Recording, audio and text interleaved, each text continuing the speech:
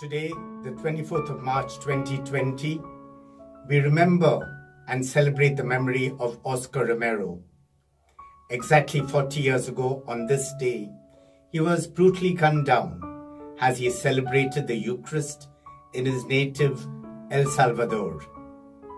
We remember him today because of 3 P's: prayer, presence, and prophet.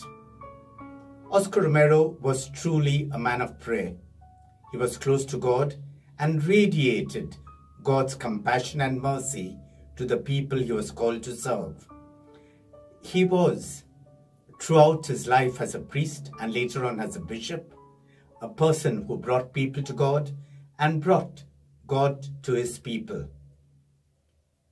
Presence is what so beautifully epitomized this great saint of our times. Pope Francis reminds us, every priest, that one should smell of the sheep. And Oscar Romero lived this presence throughout his life.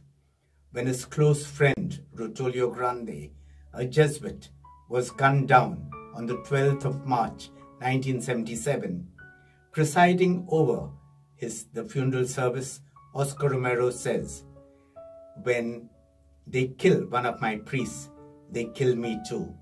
At this moment, I pledge myself throughout my life to serve the poor, the marginalized, those who need me most." And he lived this mission, this presence among his people throughout his life. Above all, Oscar Romero was a prophet.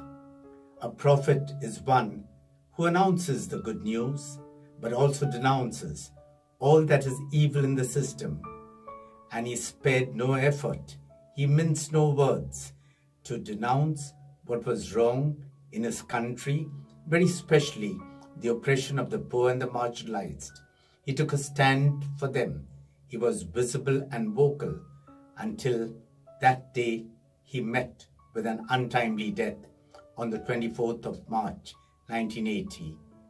We thank God for the gift of Oscar Romero today.